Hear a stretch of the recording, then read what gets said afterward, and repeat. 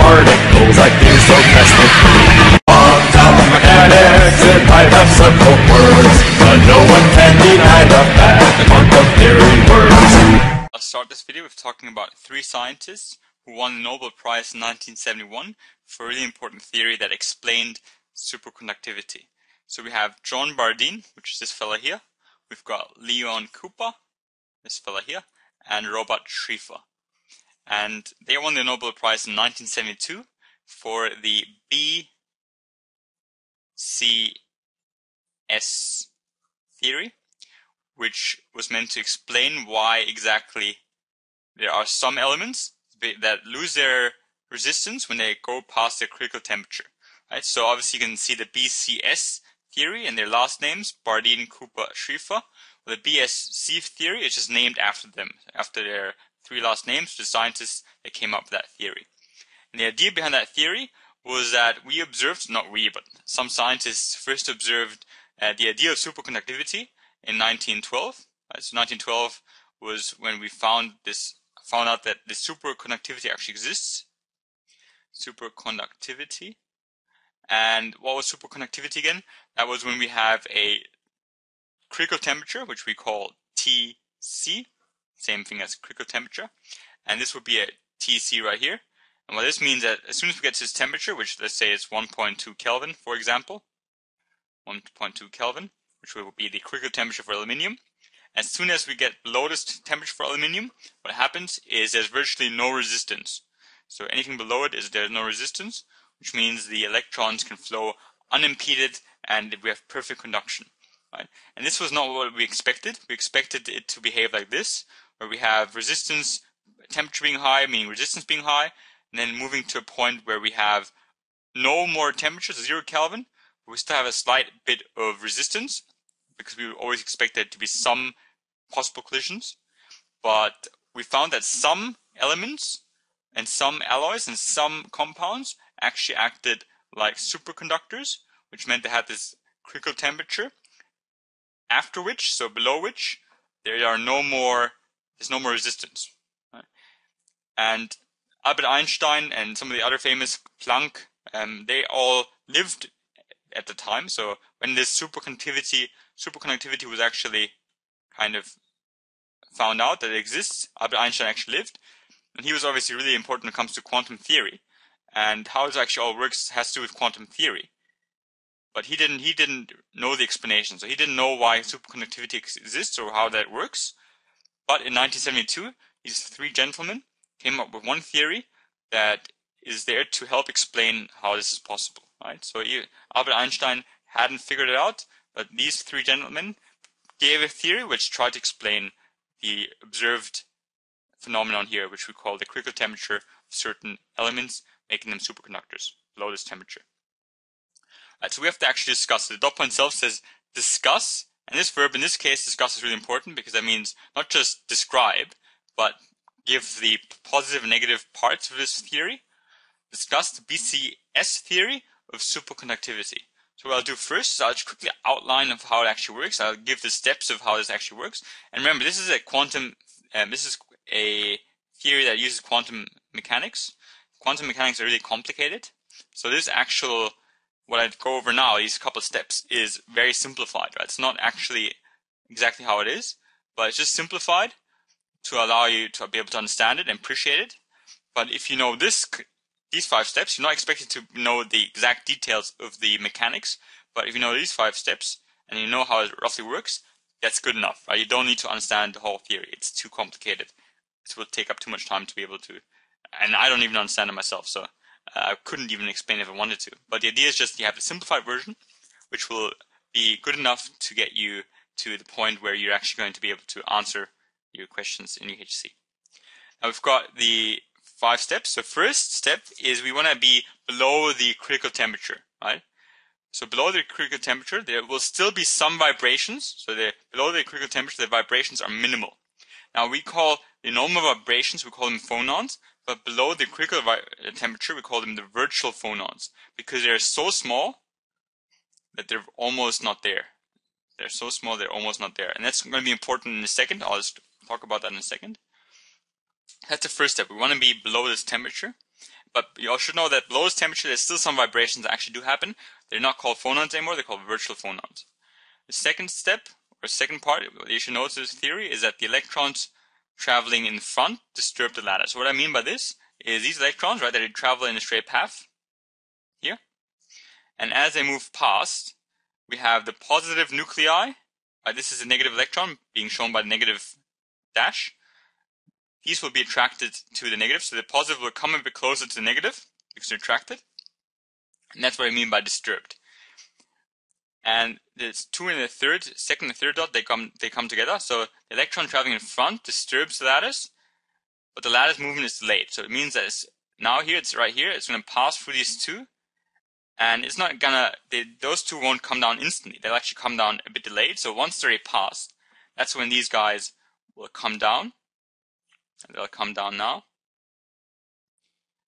because it's delayed. That's what I mean by delayed. It's going to take them a bit of time. So enough time for the electron to pass through it, which is good because if it happened at the same time, that would mean that this electron would be going into the actual positive nuclei, which means it would lose energy. But because it's delayed, it basically doesn't happen. They don't collide. But what does happen is in this area, we're going to have a very positively charged area between these two. Right? So this area is super positively charged. Right, so I'll go through step 1, 2, 3. We're at 3 at the moment. We have this delayed lattice, which I've drawn again here. So we have this electron has already passed. Right? So it used to be here, then it passed through, and when it passed through, we have these phonons. This is what we call the virtual phonon. It's like a tiny vibration, virtual phonon. And it moved closer because of the attraction to negative, and now it's left a really positive area here. And that's what is meant by step 4, positive region created behind the first electron. Right? So as the first electron moves past, we have this positive region being created. Now what happens is, what is the negative electron behind it, the second electron, what will it be attracted to? Well, it will be attracted to the positive region here. Right? It's going to be attracted to positive, and this is really positive right there. So it's going to be attracted to it. It's going to move towards it. And the good thing is, if these guys were to stay there, if these two nuclei were to just remain there, what would happen would this negative electron would bash into it, would collide with it, would lose energy. But because these are virtual phonons, that means they have a high recoil, so they recoil easily. And what I mean by recoil easily is they bounce back into their original shape quite easily. They recoil quite quickly. So what will happen is, once they have created this positive field, they're going to bounce back into their original shape, leaving that positive field there for a very short period of time. It's not going to be there for long, but it's going to be there for long enough for this electron to move into it. And then that electron will have moved as well, and will move in and then move past. And I'm not meant to grab that blue stuff. Right, so the idea is that there's no collision here at all. Right? These virtual phonons make sure that it's going to be going there and then going back fast enough to make sure there's absolutely no collision with the actual electrons. But it will actually propel the electrons. These positive holes make these electrons move really fast, but they make it move straight. Right? They're always going to make it move in a straight line. And these two electrons that do this, we call an electron pair. Or in this case, a Cooper pair. So a Cooper pair, again named after a scientist, Cooper. But there's not just going to be these two. There's going to be more. Right? It's going to be more here as well. And now these two will act also like a Cooper pair. And then these two will eventually act like a Cooper pair. So you can imagine it'd be like a chain reaction. It's one after the other.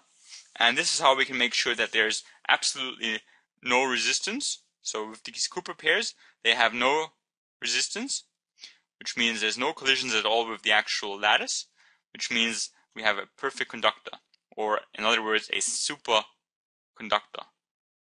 because there's no resistance, and these guys can just move unimpeded. Now I'll quickly recap again. Right, so first we need to be below the critical temperature, and below this critical temperature there's still some vibrations. We call them the virtual phonons. These vibrations are tiny, and they recoil quite easily. So we have the electron, the first electron, the front electron moving past your actual positive nuclei, and the lattice movement is delayed, so that means these guys will take some time. They won't be colliding with the negative electron. They'll be delayed, which means they'll move past in this area once the electron has already passed. But when they do move here, that means they create a positive region, or positive, not a hole, but a region, which means that the next electron will be quite attracted to that positive region, which means it will move straight towards it.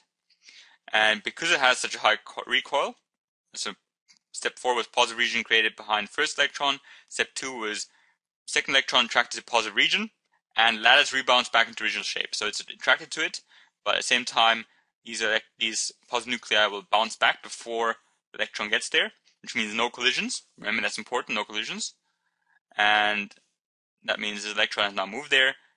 It's in a straight line, has not collided with any of the actual phonons, and this combination of how this worked is what we call the Cooper pair. And there's going to be lots of Cooper pairs. They're going to form and reform constantly to make sure we have a constant stream of electrons going straight without any resistance, and that's what we call the superconductor. That was their theory, the BCS theory, and that holds true for all the metals. So for example, the aluminium, which has a critical temperature of 1.2 Kelvin, or mercury, which has a critical temperature of 3.4 Kelvin. My battery's running out, that's good to know. Those two, it will work for, right? So it says, discuss the BCS theory of superconductivity. This is the theory, and it works perfectly fine for aluminium and mercury.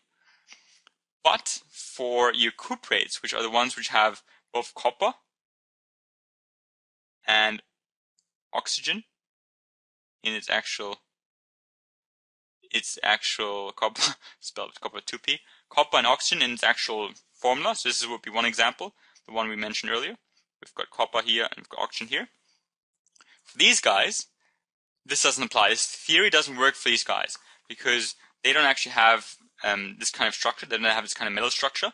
They have a structure where you can see we've got these sheets of copper oxides, and they are really good superconductors, but it doesn't work for these Cooper pairs, right? Cooper pairs was for your metals, but for your actual cuprates, we are guessing, we don't actually know exactly how it works, but we're guessing the actual way that they become superconductors is for these antiferromagnetism properties that these Cooper oxides produce. Don't need to know details of it, but what you should know for this part of the dot point is when you discuss it, you say, okay, this is a theory, it works perfectly fine for your aluminium and your mercury, for example, but it doesn't work for your cuprates, which are the ones which have a higher TC, critical temperature. And you'd say, okay, they don't work for it. We believe there's other mechanisms, such as the antiferromagnetism, that makes these superconductors, not your Cooper pairs. But yeah, that's a area of research that we're trying to figure out more about. But at the moment, we are knowing that this theory, the BCS theory, doesn't apply to your actual cuprates. Right? That was that part of that dot point. So discuss means give the pros and the cons, or the good and the bad sides of the actual theory. So the good part would be that it explains why your aluminium and your mercury are superconductors. But the sort of negative aspect is it doesn't explain why cuprates are superconductors, because they don't work with these Cooper pairs. They have a different kind of structure. I hope that was useful. Thank you for watching.